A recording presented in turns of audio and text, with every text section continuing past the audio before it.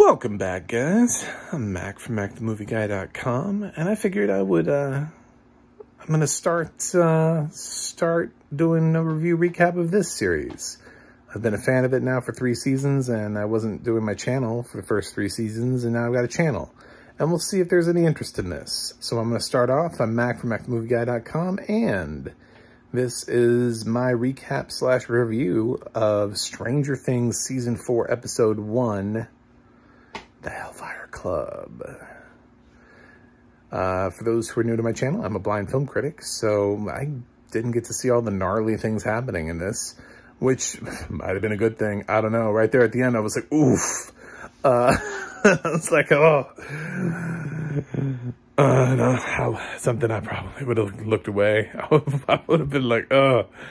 Now I understand why there's a content warning.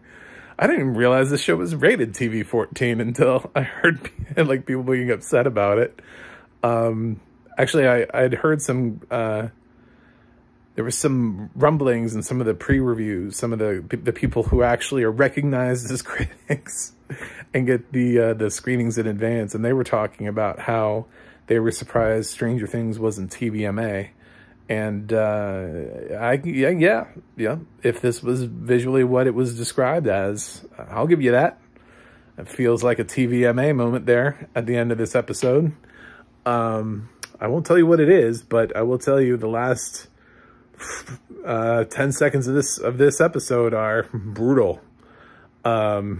Just prepare yourselves, girdle your loins.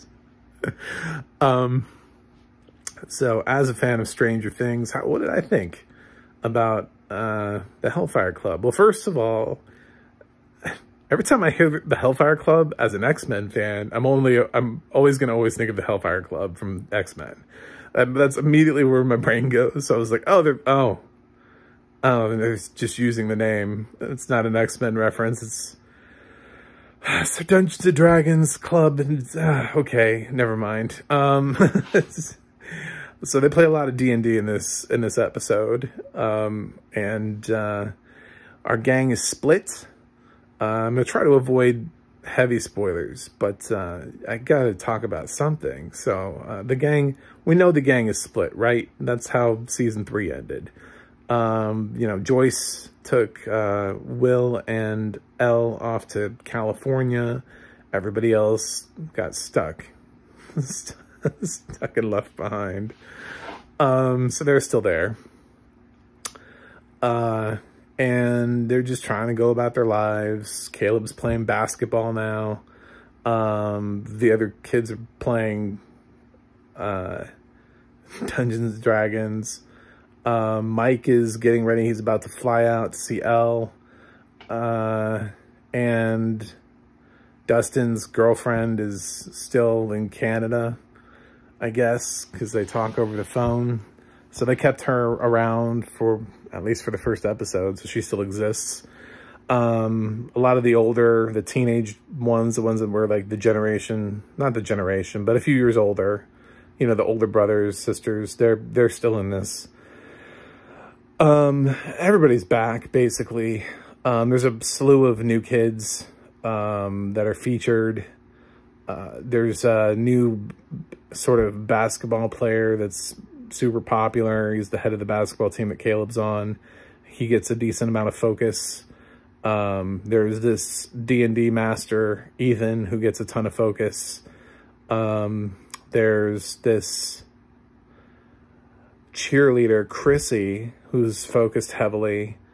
There's kind of this bitchy girl out in California that's messing around with Elle, and I guess she gets some screen time, and then there's like a stoner friend of Jonathan's that's out there too, who gets far less screen time. And I guess some adults, and it just peters out from there. But it's hard to tell like who's going to make a huge impact out of the new characters on the series. If I had to guess right now, I would say Ethan probably is going to make the biggest impact. I think his name was Ethan, not Eddie. Man. that's how little impact he made on me, is I can't remember his name. He's just this like really aggressively nerdy, drug dealing Dungeons and Dragons player. It kind of feels like exactly the kind of character that would do well in a series like Stranger Things, you know. I feel like he'd be an asset or an ally, but we'll see where his character goes. Yeah, so our characters are split. We do get, the film opens with a flashback showing us a little bit more about the experiments that went on with the kids, you know, with 11 and all of the other numbers. A little bit of that. I'm not going to ruin that scene for you, so don't worry. I'm just going to tell you that's where we're at. I will say Hopper is not really in this. He's referenced. There's mystery, but we are not immediately shown anything about Hopper in the first episode. This focuses a lot on setting up the mystery. There's one particular character that seems to be afflicted, and I think that's where our mystery is going to start out for the season. And boy, are they afflicted. I don't know how they got afflicted. I don't understand it. I'm hoping we get more of an explanation as to why this person was chosen, why we started with this person, what the hell's going on, where is it coming from. But damn, like I said, the last 10 seconds, damn. So that's all I got. That's my review. If I was on Rotten Tomatoes, it'd just be a quote that says, damn. Yeah, that was, I mean, it definitely, like, you kind of feel like there are points of this where it just feels like kids being kids, and then there's other parts where you're like, okay, nope, this is Stranger Things. Like, I totally forgot. I thought I was watching something on the CW. No, it reminds you immediately that some shit's going down. So, it's just what is the shit that's going down? I don't know, because I'm only reviewing episode 1 right now. So this is my reaction. I have not seen the second episode. Did not move on into the next episode.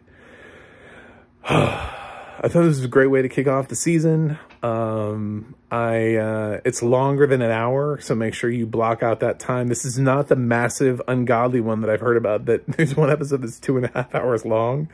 That's not an episode. I'm sorry. That's not an episode. That's a movie. That's longer than a ton of movies I've watched recently. Like, you couldn't have cut that into 2 episodes? What about that episode? I want to know when I get to that episode, because I can't wait to review it. I want to know what about that episode was so pivotal that there could be no cuts to create 2 episodes out of that 2-hour and 30-minute episode. What in God's green earth? Anyway, but I'm excited by this episode. I don't mind things that are a little over an hour, but 2.5 for one TV show episode has been much. That's extreme. Because that's without commercials. You know, when they say like Grey's Anatomy special 2-hour season finale, they don't really mean it's 2 hours of Grey's Anatomy, because there's commercials in there. So it ends up being like a little over an hour and a half, you know, or about an hour and a half worth of actual Grey's Anatomy time. Yeah, this is just straight 2.5 hours. So, yeah, I feel like right now the unsung hero is going to be Max. I feel like they're setting up her character for one hell of a character arc. There's a hint of it in the first episode. She's given a lot of emotional weight. She's given like a whole bag full of emotional weight. I can't wait to see where her character goes. I feel like if anybody gets an Emmy nomination this year, it might be Max. So, yeah, they gave her everything. So, it's the cast. They're great. They're back. There's a couple new characters and they get described. As far as the returning characters, not so much. If they've been in the show before, you don't really get an update as to what they look like. So, I I wouldn't say, if you haven't seen Stranger Things, don't start with season 4. I would say that anyway, even to my people who can see that are watching this channel, don't start with, just start at the beginning. I mean, the series, it builds on itself. First of all, you would have no idea about a lot of the stuff that they're referencing because it happened in previous seasons. This show is very linear in its storytelling. It's not something you can just pick up halfway through. So make sure you go back from the beginning and watch it. But I love it. I'm glad it's back. This is pretty easy. It's one of my favorite TV shows. I'm going to give Stranger Things Season 4, Episode 1, The Hellfire Club, an A. I was really excited that it came back. Can't wait to watch more episodes.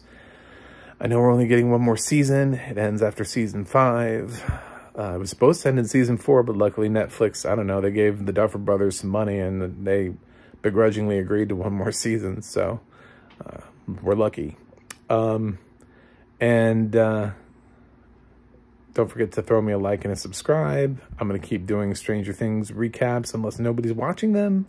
And we will see you in the next episode. You can check out more of my reviews at macmovieguy.com. And you can check out the audio description project to see what else is audio described. If you don't want to watch Stranger Things, you can watch something else. That's totally cool too. Maybe it's not your vibe. But yeah, that last 10 seconds, oof. Let's get ready for it. All right. See you on the flip side.